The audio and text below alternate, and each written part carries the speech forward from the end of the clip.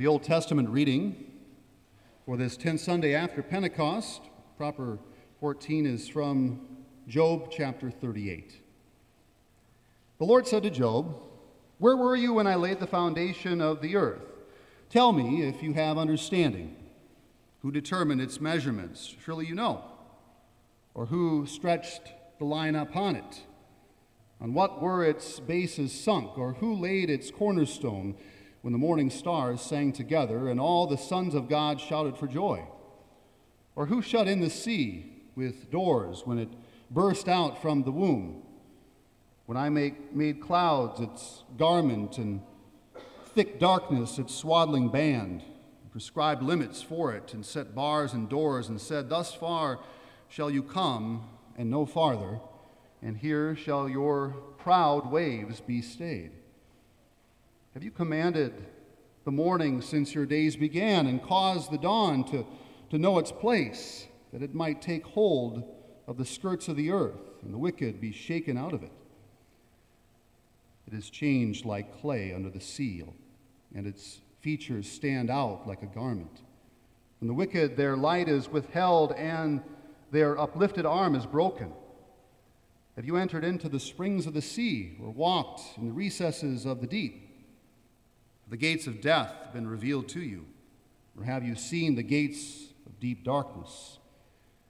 Have you comprehended the expanse of the earth? Declare if you know all this. This is the word of the Lord. The epistle is from Romans chapter 10. Moses writes about the righteousness that is based on the law, that the person who does the commandments shall live by them. The righteousness based on faith says, do not say in your heart, who will ascend into heaven? That is, to bring Christ down. Or, who will descend into the abyss? That is, to bring Christ up from the dead. But what does it say? The word is near you, in your mouth and in your heart. That is the word of the faith that we proclaim, because if you confess with your mouth that Jesus is Lord and believe in your heart that God raised him from the dead, you will be saved. For with the heart one believes and is justified, and with the mouth one confesses and is saved. The scripture says, everyone who believes in him will not be put to shame.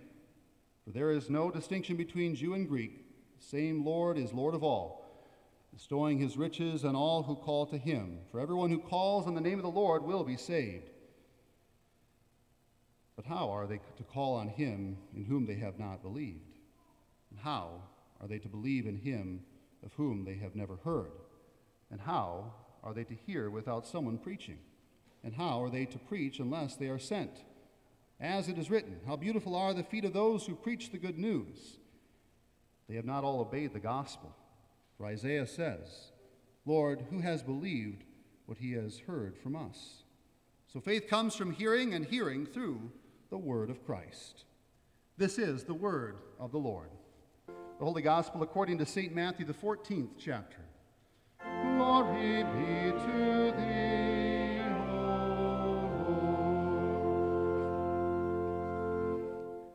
Immediately Jesus made the disciples get into the boat and go before him to the other side while he dismissed the crowds. And after he had dismissed the crowds, he went up on the mountain by himself to pray. When evening came, he was there alone. But the boat by this time was a long way from the land, beaten by the waves, for the wind was against them. And in the fourth watch of the night he came to them, walking on the sea. But when the disciples saw him walking on the sea, they were terrified and said, it is a ghost. They cried out in fear. But immediately Jesus spoke to them, saying, take heart, it is I, do not be afraid. Peter answered him, Lord, if it is you, command me to come to you on the water.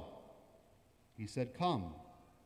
So Peter got out of the boat and walked on the water and came to Jesus. But when he saw the wind, he was afraid.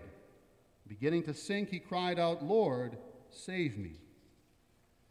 Jesus immediately reached out his hand and took hold of him, saying to him, O you of little faith, why do you doubt? When they got into the boat, the wind ceased. And those in the boat worshipped him, saying, truly you are the Son of God. This is the gospel of the Lord. In the name of Jesus, amen. Please be seated. I'm tired. between selling a house and finding another one, dealing with countless emails from realtors and lenders, signing documents, checks, contracts, inspections for termites, for the house inspection, for the AC and furnace, packing up boxes, driving back and forth every other week from here in Des Moines. And in the midst of all that, to top it all off, most of my books are still in boxes somewhere in Ankeny. So thankfully, Pastor Hewan's been most gracious in loaning me any books that I need, but you don't know how hard it is for a pastor not to have his books. But I'm still learning the ropes here and how things work day to day. I'm still learning where all the shut-ins are and how to get there. So you can imagine I'm kind of tired. But it's a good tired.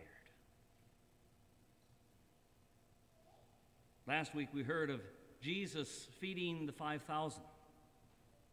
He had initially gone away to be alone in a deserted place after he learned of the death of John the Baptizer.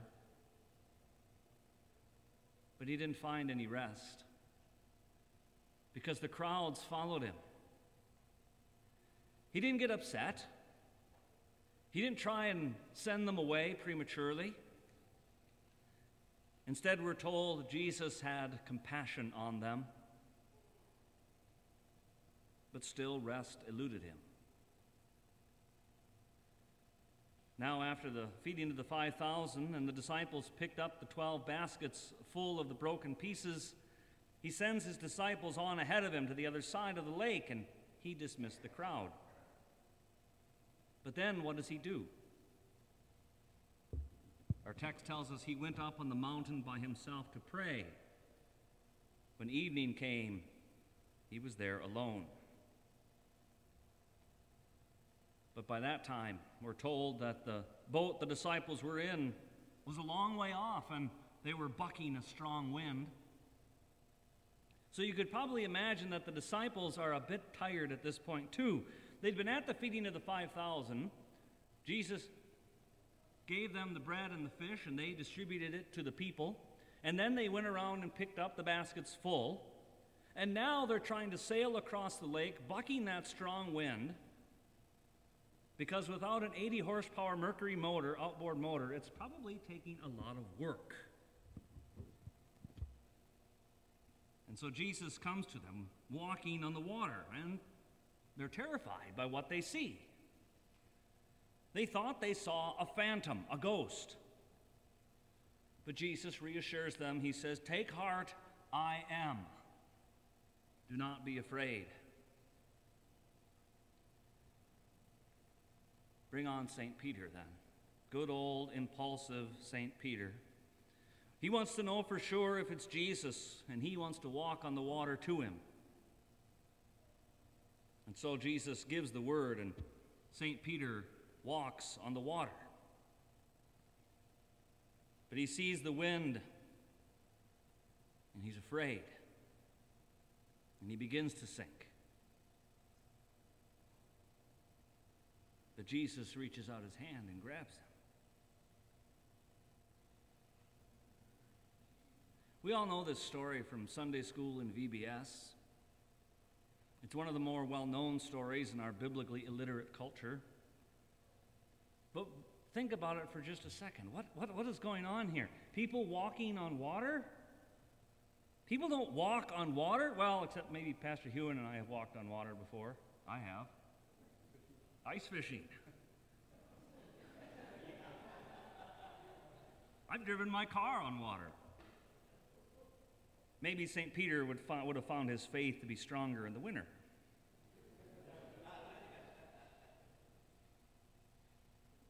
But first we hear the disciples are afraid because they thought they saw a ghost. Then Peter is afraid because he sees the wind. What are you afraid of today? What makes you to doubt? Maybe you're tired. You're preoccupied with things at home or at work that bring about a lot of stress. Maybe you hear about what's going on between our nation and North Korea, and you have family members in the armed forces, and you're wondering what's going to happen. You've got health issues that you're dealing with, desperately hoping that the doctors can give some kind of relief and healing. School is gearing up again. There are parents and children, some that are excited, and some that are nervous or even scared. We've all got a lot on our plate, no matter what our age. We see and hear things going on in our lives and the lives of others, and frankly, it just gets a little exhausting. So how do we deal with all of it? Do we pull ourselves up by our own bootstraps, tighten our belts, grin and bear it, slam a cup of coffee and get to work? That might be a great work ethic. But how much do you rely on yourself before the fear of this world and of the demonic forces that work against you? How long until it seizes you with terror? If you cast your burdens nowhere, how long will it be until the cares of this world overwhelm you and you begin to sink?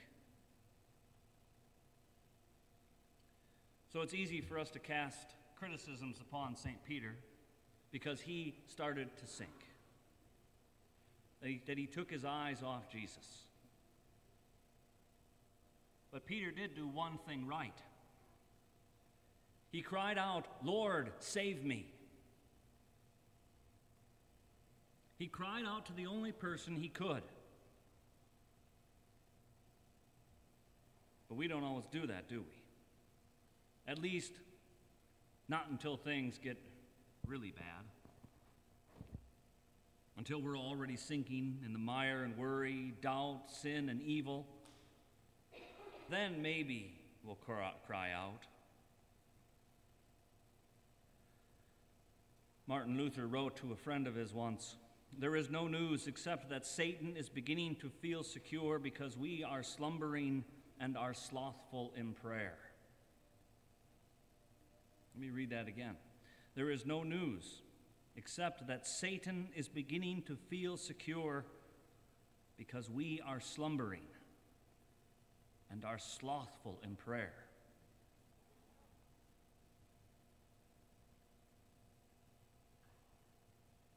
Whatever you're worried about, whatever it is that keeps you up at night, whatever it is that brings about doubts in your mind,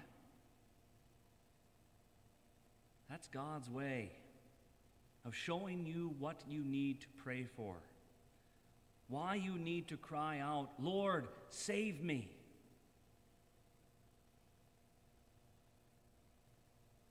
For he has saved you.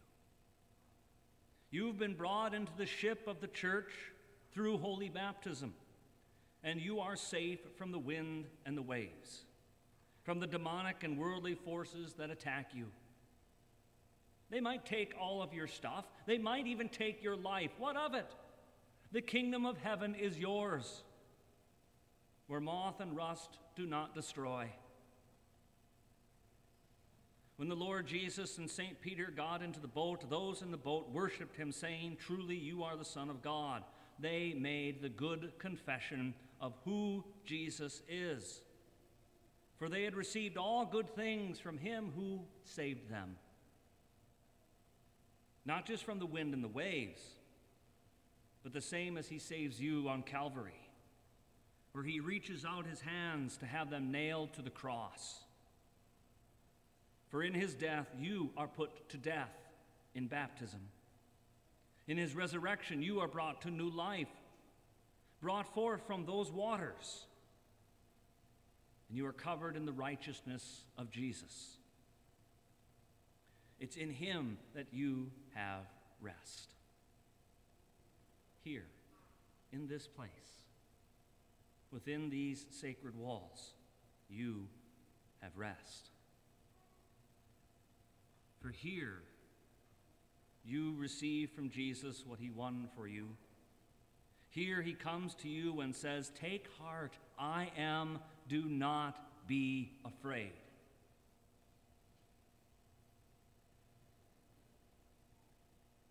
In Jesus, all doubts are banished. For he not only walked on water and calmed the storm, he rose from the dead and trampled under his nail-pierced feet both death and devil. So you who are at rest in Jesus can also make the good confession, "Truly you are the Son of God." So for right now, all the worries of life, your long list of things to do,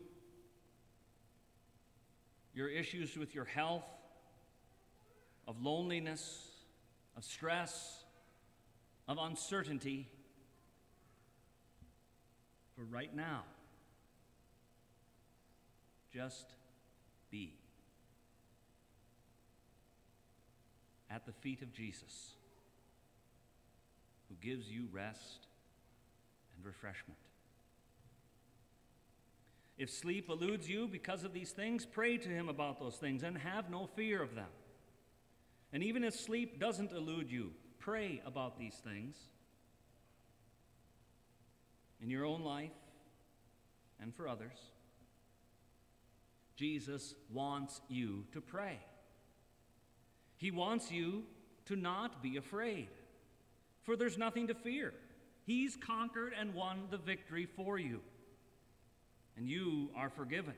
Nothing can separate you from his love, not even death. No matter how much the devil, the world, or your own sinful flesh rave against your faith, no matter, Jesus bids your fear to cease. So you don't have to walk on water, not even in the wintertime. Just be here, where Jesus comes to you in the boat of his church. He comes to you with all good things, with forgiveness, with healing, and with blessing, reaching out his nail-pierced hands to save you. In the name of Jesus, amen. The peace of God, which surpasses understanding, guard and keep your hearts and minds through faith in our Lord Jesus Christ. Amen.